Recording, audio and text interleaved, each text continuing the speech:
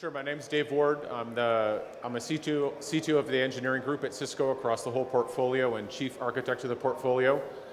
Rick is on my team, and so in my group, we primarily focus on bleeding edge technology, the next gen of products, both hardware and software, although mostly software to be honest, and also have the developer program in our group, as well as academic research, open source, and a wide variety of external activities across Cisco. Cool. Thanks, Dave. Kelly? Kelly Ahuja. I run the service provider business, which includes both products and solutions across the entire portfolio. Work with the engineering team. He tells us what to build. I help the engineers productize it. Then we go take it to market. You also pay for it. I do pay for it, yes. Okay, so why don't we start with you, Kelly? Can you tell me a little bit about some of the things that are happening in the service provider business and some of the interesting things that you're doing? Sure. So, basically what we're doing in the service provider side of the house is really focusing on addressing our customers' needs. And when we talk to customers, typically they tell us they're focused on three things. One is improve their top line, profitable revenues, not just revenues, profitable revenues. Second is lower their cost to serve. And the third is improve their agility. So all of the technology innovations that you see in this area are really around those three things, which is either help them drive more revenues, a la cloud VPN discussions that are going on here, lower their cost to serve, which could be any one of the things that's out here with automation, tools, programmability, et cetera, and agility. And agility is all about how do we innovate faster with them, how do we develop things faster with them, and how do we roll out things faster. And you're going to see tons of tools around automation that are around the DevNet area, which are focused on that as well. So a lot of focus on those three things, Rick, and that's what we're driving. Now, the entire portfolio that we're pushing across Cisco is really focused on not just products, but also taking those products, either physical or virtual, and capturing them into solutions. So for example, virtual managed services or cloud VPN is an example of taking virtual samples of things and physical samples of things and connecting them together to create a business value. So go drive a new service or a new way of offering an old service with much more profitability. Service providers aren't just telcos or cable companies. You're looking at a much bigger picture than absolutely. just that. And I'd look at, when I say service providers, I mean service providers that own infrastructures and providers of services that actually just offer services that don't own any infrastructure themselves. Could be HBO, could be, who else you want to pick on, Netflix, could be somebody else. But the second opportunity that I think exists for the service providers is really with the Internet of Everything. I think the Internet of Everything, if you watch Carlos's keynote, I think it's ripe to disrupt value chains that have existed forever. And that's where the true opportunity lies for profits, not just for service providers, but for all of our businesses. Because we can create new value chains or disrupt old value chains and create a tremendous value opportunity for all of us. Okay, so let me go out of the audience here. So this is your first chance to get a scarf. Anybody here work for a service provider or somebody who's in the area of services? Can I show of hands? Okay, right over here. Here was the first one. So the first scarf over here. Do you have a question? See, I put you. So you have to earn your scarf here. So we just heard service providers a growth area of opportunity. You got Kelly here. You can ask him anything you want, including free equipment, anything. Just your chance. No, I'm kidding. On the free equipment. Go ahead. Yeah, we hear a lot of talk of, sorry, I work for 3UK Mobile. Yeah. We hear a lot of talk about NFV and how it's going to change the service provider way of working. It still seems a little way off to me. What's your thought in terms of the next 2 to 3 years, what it's going to look like? Yeah, so there's a lot of activity in virtualization today in the service provider area. Many of them are focused on not if, but how or where. And most of the things, feedback I hear from service providers is they would rather not take a risk in virtualization in some of the core parts of the business. They want to try it either with a new thing or a kind of a confined thing, operationalize it, because virtualization, the biggest challenge with it is operationalization. You're going from siloed constructs of operational boundaries to horizontal constructs of operational boundaries. And that's not simple. You're going from defining or finding problems in a physical world to tracing problems in a virtual world. So many of the tools, operational procedures, who runs the data centers, is it IT or network, all those issues have to get resolved. or have to get kind of evolve. So what we see happening with virtualization is the following thing, which is one operator told me in Europe, they said, you know what, just because you virtualize something, you haven't solved the business problem. So virtualization for the sake of virtualization, forget it. Because if you virtualize my chaos, it's still chaos. So that's a quote that I always remember. Virtualized chaos is still chaos. So we have to take virtualization and solve a business problem. So the areas, particularly for mobile operators, the virtualization is really kind of coming up, is one, building machine-to-machine networks, where the ability to have an elastic way of scaling up a network, a mobile core network, to be able to get to many sensors or devices, and then elastically bringing it down, or sharing it, that's an area that's certainly very popular. The other part that we're seeing it is not necessarily in the broadband core, mobile broadband core, but in the GI LAN. We're starting to see that the GI LAN is getting very complex and it's very static, so making it more dynamic and making it more virtualized is going to help with that. So those are two areas that we're seeing it, particularly for mobile operators. Great. Dave, you want to add anything to that? Sure. Yes. In addition to just looking at mobile operators, some immediate opportunities that we've seen and we've built have been around video delivery, whether it's video on demand or on broadcast TV or cloud DVR. But what is a huge opportunity, I think, over the next couple of years is that we've talked a lot about private clouds, and we've talked a lot about the big public cloud with the Googs, Azures, et cetera, out there. But there's a huge space for a provider cloud to emerge because they're hosting the VPN.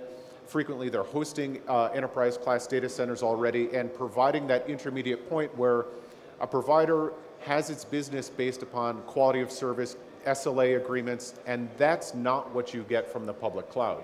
There's no cycle completion times, there's no guarantees of bandwidth, et cetera, but this is what the traditional infrastructure service providers, that's their bread and butter, that's their business. So the emergence of this provider cloud, which is part of our intercloud strategy, you might want to talk a bit about that, Kelly. That's where I see a huge window opening up. The business opportunities, and again, Kelly, I think you can describe this better than I can, emerge not only as hosted solutions, but also the new business models of as a service and being able to buy the drink. Now, the fundamental different new user experience that's going to come out of this is that many of these virtualized services can be completely user-driven. I would like a firewall, I would like a load balancer, I'd like access to Box, I'd like some WebEx, I would like to have an enterprise-class video. The fact that you can now orchestrate these virtual appliances, virtual service chains without an EMS, NMS architecture, which is a lot of what a traditional telco focuses on, but do this now in an orchestrated manner using the pillars of SDN, NFV, cloud, and orchestration, tying those together for a user-driven experience directly from the consumer, directly into the cloud. I think that's what we're going to see emerging technically. Yeah, and I think broadly what Dave talked about and I talked about is fundamentally one thing, which is being able to deliver service on instance, right? That's essentially what we're talking about. Network as a service or functions, NFVs as a service, but doing them very quickly, right? That's where virtualization really helps. The ability to be able to put on new workloads, any workloads or new services, scale up or scale down in any service, that's where it really helps. The last point I want to add to this is that I think the on-prem device is also going to fundamentally change. You know, let's say it's a Cisco ISR. These are relatively, yes, they're feature complete. They have almost an infinite number of features in them. But a lot of folks are going to want to be able to choose to be able to have some of these virtual appliances running on-prem and have that be orchestrated either in conjunction with what's going on with a cloud or within local branch or on-prem traffic. That model, which we've built, and you can see behind that wall over there, is absolutely a new model that's emerging and have a combination of both virtualization, NFV, on-prem, and again in the cloud. It's true, in business and consumer as well. Consumer, as we all know, what's interesting about consumer is that the scale out of the millions and millions of residential consumers means that it's going to be interesting to see how the tenancy works within a home or across groups of folks. And this is all state-of-the-art, bleeding edge work going on in NFV because it's pretty easy to understand how a business has a single tenancy associated with it. But residential, when you get into the millions, tens of millions of residents in any particular country, means that the scale is going to be different. You may or may not have an individual firewall per home. You might need to have, rather like you see in the large physical appliance firewalls, multiple tenancy, but now you need to see it in the virtual space as well. I think Rick wants to give out another scarf. You want I do want to give out another You got scarf. giveaways? We do have tons of giveaways, and you can see we're not going to be able to do many giveaways because one question spurs on a lot here. So who else has a question or a follow-up to that? Great question, by the way. We have one over here. Awesome. You going to ask Dave where he got his socks from? No. So with this programmability and virtualization work that we are doing, do we see like our service providers are looking for a partnership in that development area as well, and how far ahead they are in terms of the infrastructure or talent that they need to kind of build that partnership with us? So from a business standpoint, every operator is realizing that in this new world, it's going to be very difficult to do things on their own. And we're developing a new sort of partnerships, but a very new, different way of doing partnerships, which is an ecosystem is emerging, not just of technology vendors and service providers, but of a whole ecosystem of players. If you look around this room here, you're going to see a whole lot of players that are actually not necessarily technology vendors or service providers, or come from different areas, application developers. So that ecosystem is fundamental to be able to make any one of these business propositions succeed. So I'm going to answer the question a little bit differently. I think the question back to a telco or MSO or any service provider, content or otherwise, is who's going to be the system integrator in the future? Traditionally, service providers have been the complete system integrator of all equipment, of all software, et cetera, billing services, OSS systems. And the question becomes with respect to partnership is, are there turnkey solutions to get somebody to win the race? Because I do see the next 3 years, 3 to 5 years, the fast movers are going to be, once again, like in the mid-90s, late 90s, the fast movers are going to be the ones who catch a huge part of the marketplace.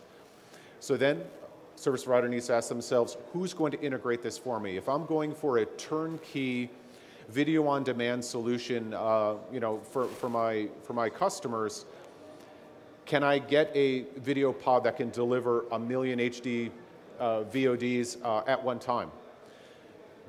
If you took this on yourself, that would be a massive amount of work. You'd have not only on the business partnerships that you're alluding to, Kelly, but also just on the integration work themselves. Perhaps this is the same in mobility with GI LAN and Evolved Packet Core. It is, but also applies to enterprise too, because if an enterprise wants to launch a new capability, they can either do it themselves and take on all the complexity of doing the integration, or look for a partner that can actually deliver it as a service, perhaps. Yeah, I agree, and we certainly see that trend going on. Taking a look at large financials, large multinational institutions that want to outsource all of their IT, this becomes a whole new business, in particular for those service providers with a global footprint. That's right. Cool. Another scarf? Another scarf. Nathan.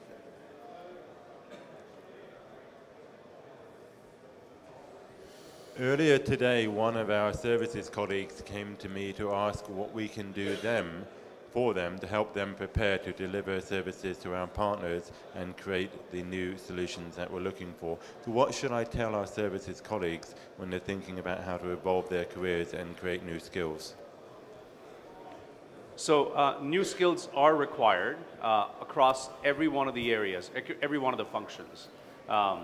In the services areas particularly, I think the X as a service models are absolutely fundamental. And as you do that, you get into a new skill set of what we call development operations combined into one area. So DevOps is an area that is completely new, and a new area for enterprises, service providers, and for technology vendors. And I think that's where an opportunity lies for services, is to figure out how to make that possible. The biggest reason why that's needed, as we were talking about, is speed, the fast innovation, and the co-development models. So that's one area that we have to do it. And in service providers particularly, the ability to be able to add new capabilities and do it at a very fast pace does require continuous integration, which is very common in the cloud world, and we've got to bring it to the network and the application world as well to be able to drive it to that speed as well. Dave? So I'm going to answer it a little bit differently if I was a services engineer. I would begin to plan my career to think about being a full stack developer, or at minimum having expertise in a certain layer in the stack, but have full stack awareness of how you plug in your talent, your skills, your engineering capabilities into the entire, whether it's NFV stack or SDN piece. No longer can somebody be solely focused just on one widget. They have to understand how it fits into the greater system around it. So, you know, as a CCIE or walking around Cisco Live, it is really understanding that although you see lots of individual solutions, they do fit into a larger stack model and a larger stack framework. And I think that's absolutely key for somebody to turn themselves not only from being a network engineer, but also into a services engineer. That's right. Because in the past, the services business used to be associated with a project start and a project complete. And now it's a life cycle, right? And that's where the opportunity lies for the services kind of skill set, is how do you go from a time-based project to a lifelong project?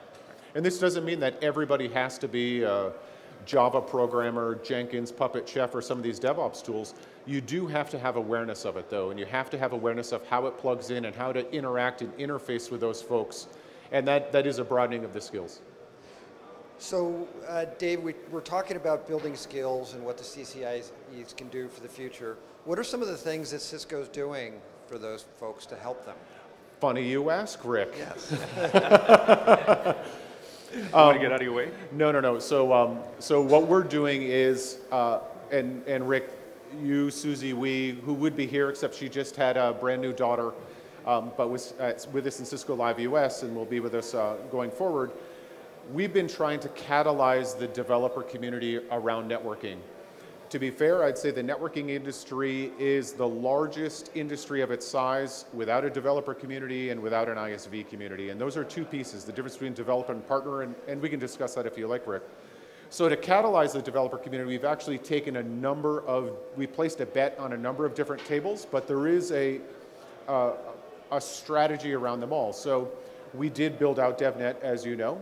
You're successfully employed, Rick. Congratulations. Thank you. Thank you. But in DevNet, it was more than just, here's some APIs and throw them over the wall. That is pretty early 2000s attitude towards software development. So we have changed our portfolio, and this has been a massive amount of work within engineering to actually build them out as platforms. Instead of just use the API, for which even inside Cisco, you'll find tens of thousands of APIs. Saying, here is your manual for tens of thousands of APIs is not that useful for a developer. Instead, it's how do I use these as a platform if I'm trying to do something with Colab or IoT or video or security or the rest. But just having a fancy website isn't going to solve that either.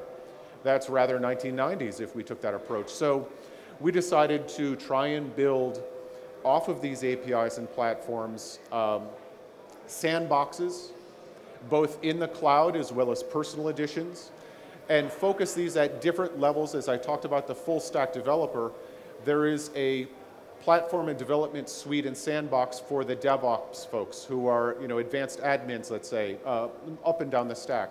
We also focus on network engineers who are trying to understand across multiple devices how to program to them, as well as controllers and orchestration layers, and built out the virtual internet routing lab, both in the cloud and sandbox edition, and that's what the previous speaker was just talking about.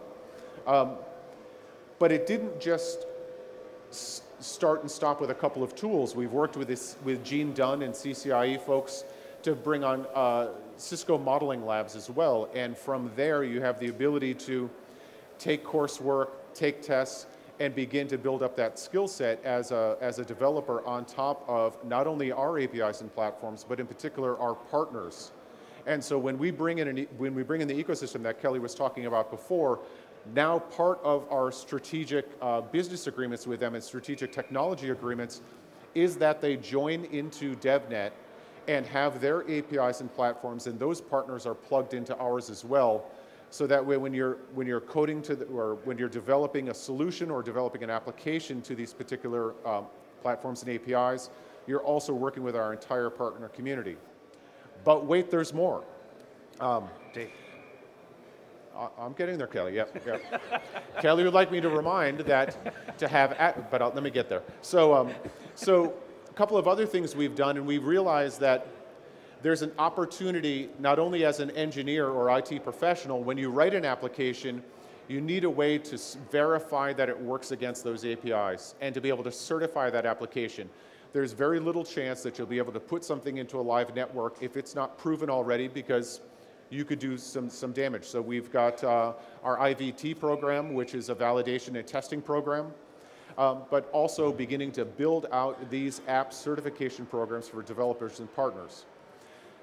So in addition to the platforms, the APIs, the sandboxes, the labs that we have, you need to get this stuff into your labs. You need to, I mean, you're an engineer, and you're not going to believe me for however long I stand up here and tell you how great these platforms are and these opportunities are unless you can get it into your lab and kick the tires.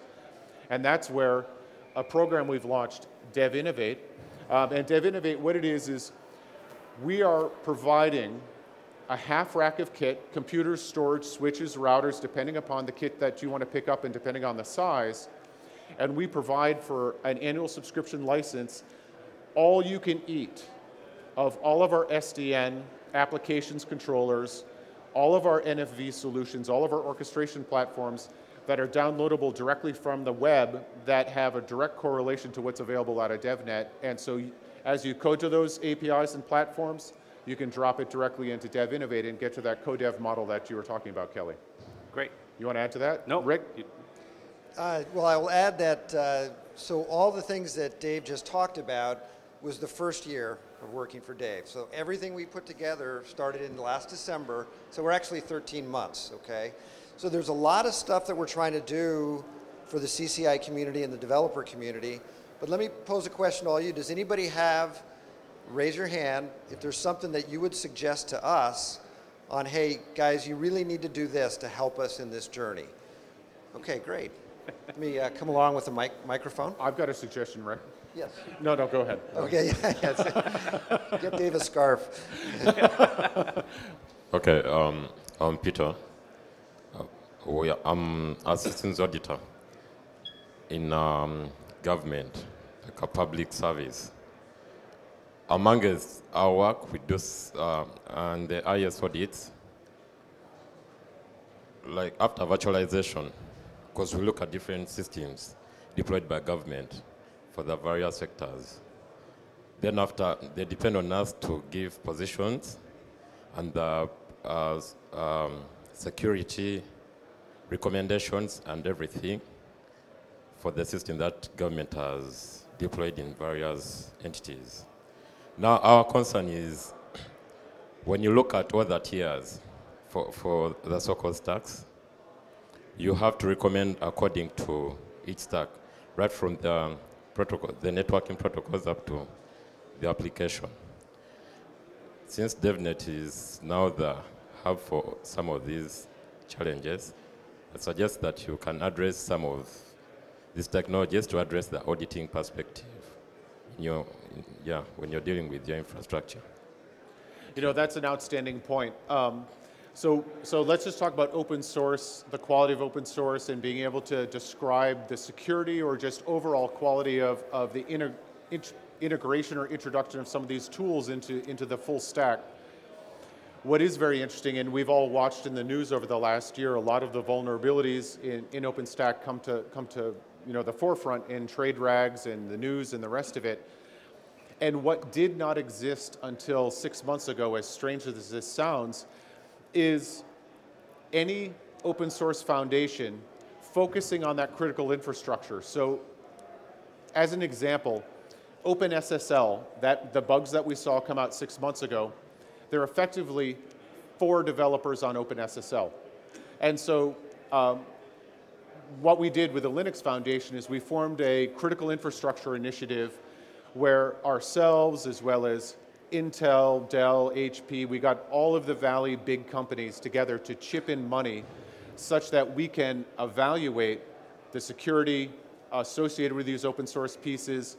And we chipped in this money such that if we need to hire software engineers to go and fix that code and make it secure and close some of these bugs, that could happen. As strange as this sounds, for having open source available to all of us for 20 years, let's say, just for conversation, It just started 6 months ago. We've begun working with the Linux Foundation, Apache, Eclipse, to be able to come up with the notion of a quality metric of that community, quality metric associated with that code, vulnerability assessments. And what we've taken on at Cisco is using our P-Cert system for open source that we use in our products, and we also put out P-Certs associated with these open source pieces as well. So we've, everyone is used to receiving P-Certs and understanding that they're critical bugs that are either in the network or that are about to, or have fixes associated with them. And so we've partnered with the industry to continue to use this. So I do appreciate the comments about the use of open source in these tools, but still, what I've found in either an NFV or the use of DevOps tools, the most common security vulnerability is passing passwords in clear text.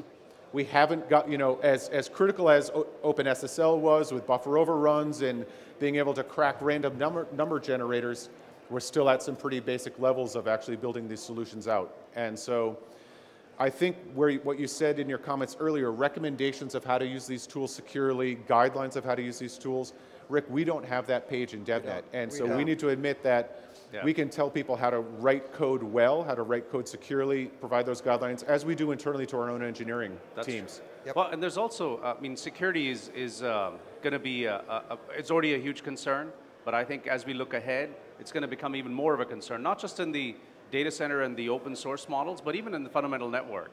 And it's always a chicken and egg game around which comes first. The vulnerabilities get exposed or somebody figures out how to, kind of do the things that they do. And we've got to stay ahead as an industry. We've got to kind of continue to evolve. Some of the demos that you'll see downstairs in the World of Solutions, there's one on autonomic networking that you should go take a look at. It's really about how to make the network secure. Right? But network security is only going to get us so far. We have to focus on content security. We have to focus on physical security and also the other areas of application security. So security has to apply at every one of these layers. And a cohesive way of showing that is probably something that we should look at in DevNet. Cool. But for example, Rick, in DevNet, we don't have how to use PAuth, OAuth, any of these other mechanisms around either passing passwords, doing logins to the different devices that are there, how to use Puppet Chef, Jenkins, et cetera, in a secure way. I think we can write a couple of those chapters and help out. That's great. Do you want more actions? Great suggestion. Thank you. So who else has some questions or some advice or things that we could do better for all of you? So I get another action item on my list for something to do next year. Don't be shy. Right there, Rick. Perfect. So we know that everything is running on software, and software quality is a quite big point in our business as a service provider, because most of the outages we have are based on software problems, bugs, whatever. So what is Cisco doing in the future to improve this software quality? Because if we are talking about Internet of Everything, connecting everything, putting everything into clouds, losing the control of the console, we need to trust the software. So what can we do to keep everything up and running? Sounds like one you should take. Why don't you go with the quality and issues, sure. and I'll add something to that. So the traditional view of quality that we took in Cisco was that we need to make sure the box, the product, has good quality. And we've done a lot of, in the past, measures around we've got a huge bug backlog. We got to go beat the engineers into, improving the quality to reduce the backlog. But now it's a different world, right? It's no longer just about the box itself. Its quality has many other associations. In fact, when I look at some of our CSAT scores, some of the quality concerns that come back are not about the bugs. They're about how do I use the box. The usability is a quality issue, or performance is a quality issue. And it's not just about a box, it's about how the network or a solution sort of evolves. So we're actually taking a very different approach to quality now by measuring the engineers, measuring the systems teams to be able to deliver not just a box, but deliver how a box would get used in a network and test that network profile and deliver the software and the hardware to you once that's done, right? And we're actually, one of the simplest things we did, and this is universally applied across all the engineering team, is get the engineers to establish what we call a universal release criteria. which is before a software release ships, they have to be able to say that I will only ship this release when it meets certain criteria, certain number of SEV 1s, SEV 2s, and SEV 3s. Typically 0 SEV 1s, maybe a couple of SEV 2s and SEV 3s. And until the software reaches that point, and in the software world, as you know, you've got to really continue to test and converge and bring that down. You don't ship the software. It requires, more than anything else, it requires discipline in my view. And when we apply that discipline into the software development methodology and the testing methodology and a release criteria, you should start to see results. We've started to see in some areas. There's other areas we still have a bit of work to do. And you probably know which ones they are. So Rick, I'd like to add to this a little bit as well. So through the course of time, if you've been with us and use Cisco equipment, you realize that we've frequently have had bifurcations and multiple trains of the same operating system for different platforms. We solved this in service provider space with iOS XR and focusing one operating system across the service provider portfolio. And patchability. And patchability, of course. We announced at Cisco Live San Francisco last spring that we have an operating system to go across our entire enterprise line. Folks who are using our data center equipment realize that we're still working to converge the multiple different forms of NXOS to one unified form. Now, what we've also done towards this end, just reducing the train, reducing the complexity of operating a network, and reducing the overall number of bugs because it's frankly just less software. We've also added a couple of pieces, and this kind of gets to the DevOps piece. You probably noticed, and Kelly, you might want to talk about this, we did do a major restructuring inside Cisco between and creating at the foundation of our traditional platform groups, our ASICs, hardware, et cetera, at one layer, on top of that embedded OSs, where we now have a unified way to communicate via APIs in and out of those OSs instead of just using command line interface. On top of that, we built a cloud and virtualization group, a single place where our software applications, Meraki, IoT, security, video, and mobility, have a single way to interact and orchestrate across multiple devices that are using a single set of APIs across our embedded operating systems to deal with things holistically. Now, what you also get out of this, and many folks who are professional developers realize, and this might be inherent or immediately obvious, the approach that we need to build our embedded OSs and platforms follows a fundamentally different development model than our cloud and virtualization group and the applications above. So where we had taken acquisitions or technologies and put those into platform groups, we realized, wait a minute, they aren't following the same waterfall type model of development. Instead, they're following the DevOps model, where we need to be able to rapidly adapt to not only requirements, bug fixes, et cetera. And so by creating this hourglass organizational design and engineering, we can unleash the traditional software businesses, again, Meraki, IoT, security, video, mobility, to be truly DevOps and have our platform teams follow the model that you mentioned, Kelly. That's true. So one thing you should know about quality, it's top of mind for the engineering leadership, and our compensation depends on making sure that we actually deliver good quality, as measured by our customers and our partners. So it is always top of mind. We do fall off the road at times, but then we've got to get back on track. So the heavy area of focus. The other thing that Dave mentioned is the development methodologies that we're moving to and the tools that we're starting to move to in certain areas are actually going to help with the quality improvements. Being able to do agile sprints in certain areas to be able to deliver software a lot faster with smaller releases will reduce the complexity of the releases that come in, but operationally it'll be simpler and easier to deploy. And also doing as a service type offers will actually help maybe ease some of the deployment pains as well when it comes to quality. Great. I will add one thing. So we talked a lot about improving the quality of Cisco software and the internal efforts that we're doing there. There's another element here is that the third-party applications that are working with us that are using our APIs, right? So one of the things Dave mentioned is make our APIs simpler to use, provide the tools so developers can more easily develop to them. But then the second part is the testing. So what we announced in DevNet just this last month is we're opening up a testing program for applications that are using our APIs. When we go to intercloud and we start hosting apps, this is going to be more and more important, testing these third-party apps. And we're reducing the cost of testing for developers by 50% in the first year. And we hope by reducing the cost, making it easier for them to test together with Cisco, that the applications that work on Cisco platforms that Dave mentioned will be much more reliable also. Okay. Yeah, and one of the simplest things that we're doing, Rick, just to add to that is moving to a model where the developer that writes a software actually writes the test cases and automates those test cases as they develop that software. And at the system level, then there's system level testers that actually write the test cases more at the system level. Exactly. So approaching it that way as well. Perfect. So Rick, the last thing, we haven't mentioned this enough today, is that we're also trying to catalyze a community around these pieces. So we do provide repositories where folks can share and work on code, and we've taken a fundamentally different strategic view, back to our colleague's question earlier on open source.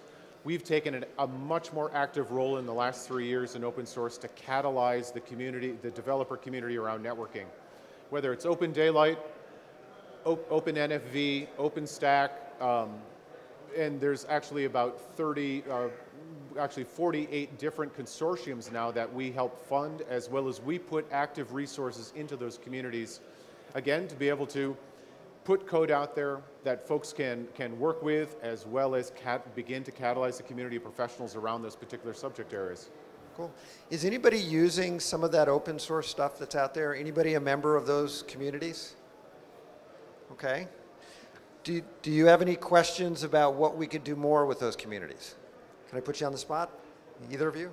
Are you talking here about the DevNet communities and the open source software up there, or other communities?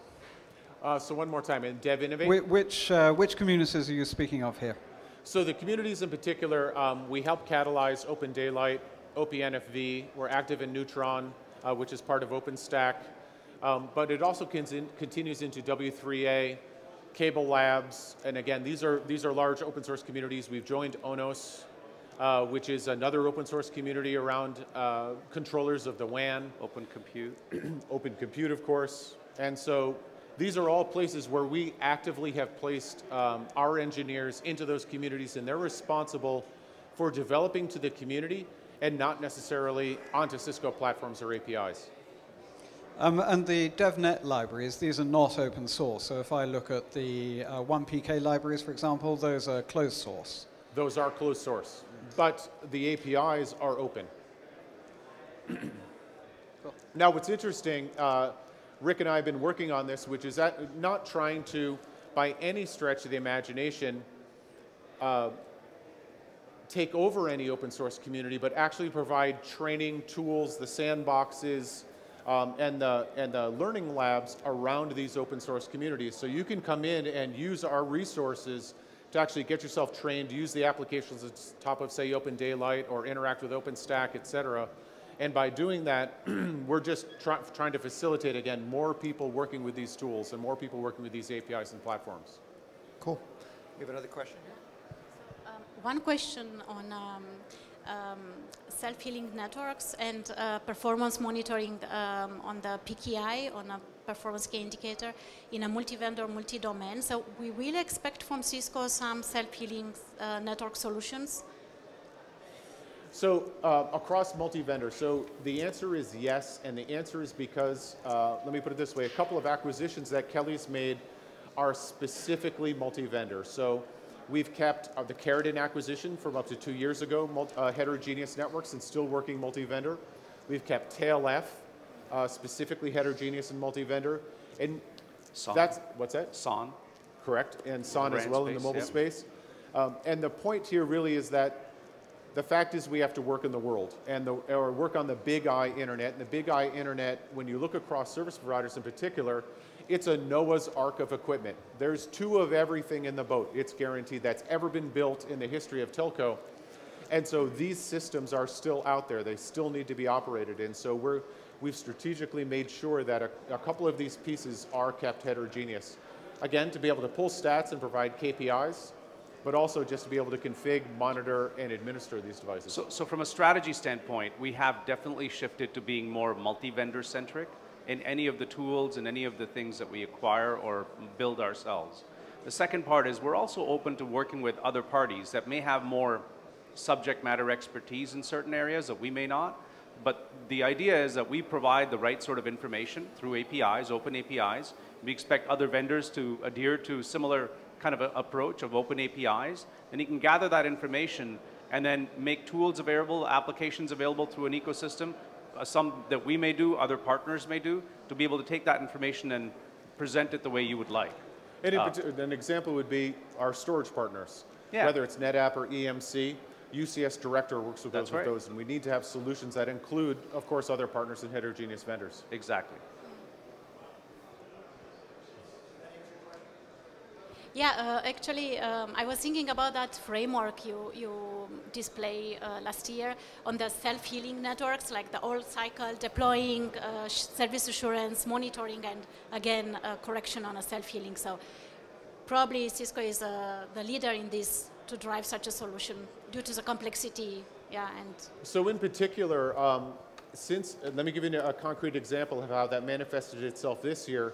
We built a module into TailF's NCS product, and that's their multi-device orchestrator called Reactive Fast Map. And what this means is that as you're receiving statistics or events or logs from a device, or you're trying to provision them, if an error occurs, regardless of the vendor, it has the ability to self-heal, react to what happened, and then fast map it into a new solution. So, for example, if you're swapping out gear, let's say Juniper to Cisco, and you have the Juniper config running in your OSS, we have the ability to automatically fast map it directly into Cisco, and vice versa, as an example. But also where it becomes interesting is if you hit out of resource conditions when provisioning. When you hit a specific event, we then can take reactions that we couldn't before to try and, again, self-heal that network and keep it going. And a colleague of mine in the back, Giles Heron, has a very, very interesting application, in this case, also built on top of open source and open daylight, where he's able to, again, even in open source, react to the state of the network and keep the network alive and running. Cool. Okay. That was 2 questions. Do you need 2 scarves, or is one okay? One's okay? All right, good, good. She's not greedy. Very nice to put up with me here. Okay, other questions. We have about 15 more minutes before we wrap, but He's going for another scarf. Wow. I'm good with the scarf. No, take one for someone at home. I could do that. I just wanted to return to the open versus closed source question, if that's okay. Sure. Looking at the Viral tool, which I've used quite a lot, I believe that's built on the Eclipse platform. Eclipse? Eclipse platform. Yes, you can use Eclipse tools. Great. And is that tool itself a closed source, or are you again planning to make that open source? We're not planning on open sourcing all of Viral. So we'll open source pieces and components of it. AutoNetKit, which is part of it, was an open source project, continues to be. We continue to push into that. But the overall framework itself contains a lot of work that we did. But that being said, go talk to Joel. And Joel's not here right now, but we have other folks from Viral. Oh, good. But for example, some of the plugins to the Oculus Rift that you see over there. So yeah, we hacked that up, but we're not open sourcing that kind of stuff. But modules of it, we are. Yeah. The only point I was going to make is that from a point of view of speed of development, that can be a good thing to do. And I'm wondering why you'd want to keep that in-house and not speed up the development by open sourcing it. A number of pieces have to do with licensing of the virtual machines inside it. And other parts of it is that there's a whole lot of work that we put into it as well. And so, although we're not charging a ton of money for the Viral Personal Edition, it is built out of my group, and it's enough to cover expenses, to be honest. Cool, thank you. Yep. he's not staying away from controversy, is he? Hey, bring it on. Okay, who else wants to bring it on? This is the time to ask your tough questions, or what do you need from Cisco? Somebody want to give me another action item? Great. So Rick, as you walk over there, I had my hand raised before. Yes. So if we have validation and testing programs and we're trying to catalyze a developer community, are we catalyzing a place where folks can put their applications and potentially sell them to other folks or build a community around their tool themselves? We are. So it's a very good point, Dave. And one of the things we want to do for the future is to provide opportunities for developers. So things like app stores and marketplaces is going to be something that you're going to see from Cisco being announced here in the next few months in the upcoming Cisco Lives. We want to give developers an opportunity if they develop a cool and innovative application. How do you get to market? How can you leverage our field and channels? How can you leverage the Cisco communities to get your application out there? So that's one of the future things that we're going to be doing. So opportunities for developers. So one thing is making it easier for developers to get access to your tools and resources, making it inexpensive, making it easy to test. But then once I've developed an application, what's in it for me? How do I get my application out there? And that's a key mission of DevNet, is to try to find new markets for cool. But also provide a home for that open source community as well. Yes, absolutely. 2 questions now. 2 questions. One in the so back. we had one there, and then we'll come back to you. Okay. Okay. Cool. Scarf first. Okay. In my line of work, I do basically development. I'm mostly dev part than net part, so I don't know much about network. But what I've gathered while playing with 1PK in particular is that certain older equipment is not supported. And as I've seen other APIs, also older equipment is not supported. Are there any plans for supporting the older equipment? Particularly hardware, switches and routers and etc. Because with our customers, they have mainly older equipment, and it's very hard to make them start use new equipment, because as far as I'm concerned, I would do everything in software, I will buy everything new, but it's hard to tell customers, okay, for this shiny new product, you need new switches, new routers. Yeah. Are there any plans for legacy hardware support more? So what's interesting about your question is that whether or not they have to buy new hardware, no matter what to get access to these APIs, 1PK, netconf yang, et cetera, they have to upgrade software. And so perhaps as hard as it is to, I know this from my career, it can be very, very challenging to have customers actually upgrade their software because the box is just working. And so this is one of the most fundamental challenges we have, and have introduced our APIs with releases of the operating system. But generally what we see is the uptake is actually off of new equipment. So the answer is yes, as we continue to support more and more equipment. Of course, not things that are end of life or end of sale, but things that are still supported, they have to upgrade the software to get it. And that means that they've got to have a support license and all the rest of it to be able to get those upgrades. So the answer is yes, more equipment is becoming available, but there's still work to get access to it even on that equipment. Okay.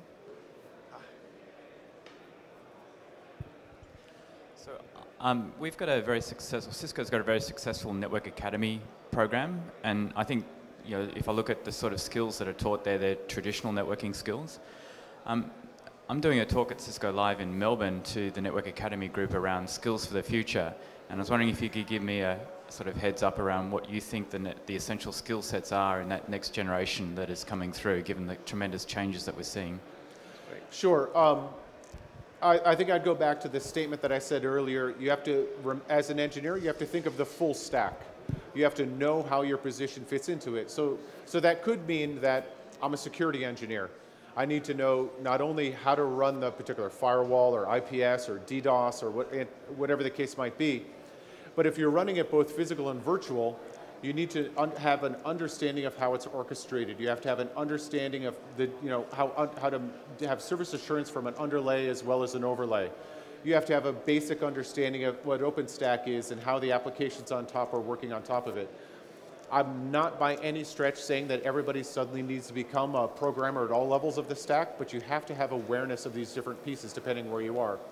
To our colleague in the back who's more of the dev than the net, the reverse is true as well. You could be Puppet, Chef, Jenkins, et cetera, or an OpenStack developer, or writing to an orchestration or writing service models, but you also need the ability, you have to have the knowledge and awareness of what you're trying to program, what you're trying to accomplish in the reverse. And the traditional problem that I think we've run into is that, and again, I've seen this over my career, there's sysadmins, there's application admins, there's net admins, there's storage admins, there's security admins, and everybody had their little silo. Those lines are really gone. They're very, very blurred. And the more you know about the stack around you, the more you know about that solution, and some of the tools that your colleagues are using, the better you're going to be able to interact with them. And so again, not everybody has to become a specialist or a hardcore coder, but they have to know enough to be able, being able to read code is excellent, to be able to understand what the events, logs, alarms are coming out. Those are the critical skills. I'm not going to say it's Java. I'm not going to say it's Erlang. I'm not going to say it's XYZ language. You need to become a functional programmer, et cetera, et cetera. But you need to know enough of what's going on around you to understand how you fit in, how to be able to influence what somebody else is designing and building, as well as continue to be able to debug it and to be able to understand it. But one thing you didn't mention that I would add, which is how what you're doing ties to a business value for whichever, whether it's an enterprise or a service provider, whoever you're working for. That translation, I think, is a very important skill set that all of us have to develop and learn. Great.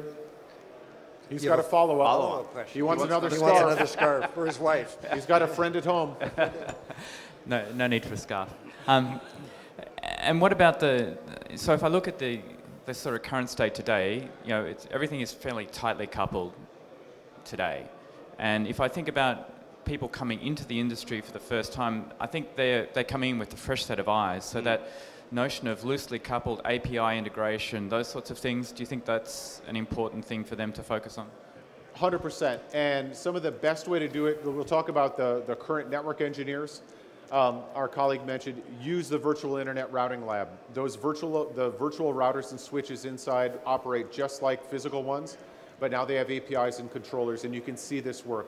Open Daylight's in there, NCS is in there, all these tools are in there. It is a development environment to be able to begin to test and learn. Now, if you're coming in with fresh eyes and you think the highest level of programming is, writing something into Facebook, I apologize to the younger generations, but you can see some gray hair.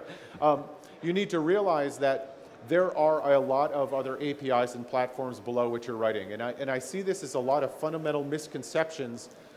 For example, there's been a lot of services put up in Amazon and a lot of services put up in Rackspace, very easy to code to, but you have to realize they come with a lot of other things below it. So as easy it is in AWS to say, give me a load balancer, there's a service chain that's being built, there's addresses that are being allocated, there's resources that are being used. And to our colleague who talked about NFV, state-of-the-art engineering can't tell us yet in a mathematical model how many compute, memory, storage, and network resources are required for a terabit of X. And then if you wanted to optimize a terabit of X, which would fit on, let's say, 3 racks down to 1 rack, what is the proper placement of those virtual machines that interact together? Do you need to repel them off the same CPU? Do you need to have them very close to each other because they're very, very chatty? Those types of things, again, with the fresh eyes view, an understanding of what happens underneath is going to be able to build a solution that, I'm not talking about the ultimate optimal, but certainly the best you can possibly engineer. And having that depth of knowledge is key. Great. So we have room for one last question. If not, we'll wrap up. Does anybody have one last burning question, or anybody want a scarf? So I think we got everybody that wants a scarf. Great. So Dave. Hey, so Rick, actually I have a question for you. Yes. Because you've worked across the community. Of the platforms and APIs that we have out there, what are the most popular ones that you see that the community is currently using? That is a great question, Dave. So I didn't even set him up for that. No, it's not, because I asked this question yesterday to my staff. So I came from collaboration, and this is a really interesting question. So collaboration was by far the #1 area for people to grab tools and APIs and things like that. Now, I came from collaboration. That's where we developed that developer community. But this year, since the onset of DevNet, SDN with Viral and 1PK and some of the APIC-EM stuff that we've got out there.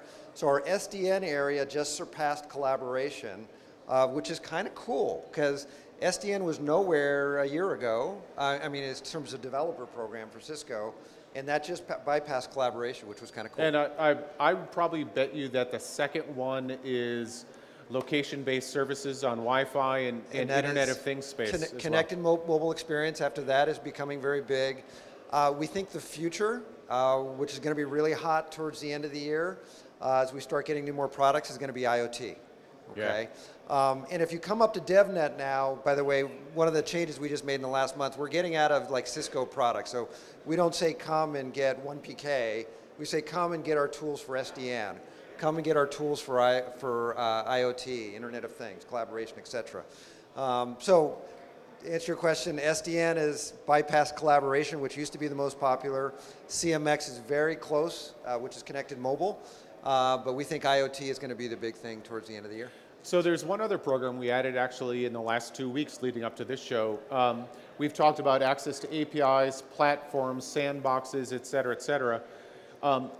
All the demos that you've seen here at the last Cisco Live US, all of those are now available for everyone to actually see it work as well, because a developer program is a lot like sometimes booting a router.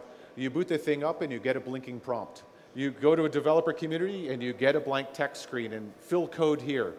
And a lot of times just seeing how these things work we found to be key. So folks could edit off of that and get those to work. So we put dCloud up and made that accessible. And that's our demo cloud where everything we've written, product or otherwise, that we're working on, prototypes, et cetera, we're putting into dCloud, and that's now off the DevNet page. That is all off the DevNet page? Yes? Yep. So, which brings me to my last, because we're at the last minute. Unless, Kelly, do you have anything you want to add? If not, I'll wrap. No, I'm good. Okay. I have one last call to action for you. So, Dave mentioned that everything that you see out there on the floor is available on DevNet. So if you don't have time, you can go home and you can visit developer.cisco.com to get it. Except for Oculus Rift. We're not Oculus Rift. And the soccer ball. We have no way of doing the soccer ball up on the cloud.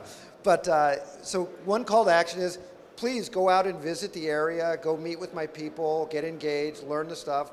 If you don't have time, please visit us on the cloud. And my ask is that just register at developer.cisco.com, join up, sign up to our mailing list. You'll start to get information on all this new stuff that's coming forward. So if you go to the registration area, you can log in and register there. And then for those, I think, that fill out a full profile, we not only have scarves, but we have T-shirts, right? So if you get online, and I think we have a short window of a few weeks, that if you get a full registration, you'll get a DevNet T-shirt too. So that's my call to action for you. Thank you very much to our executives for making this interactive. Thank you. Thanks.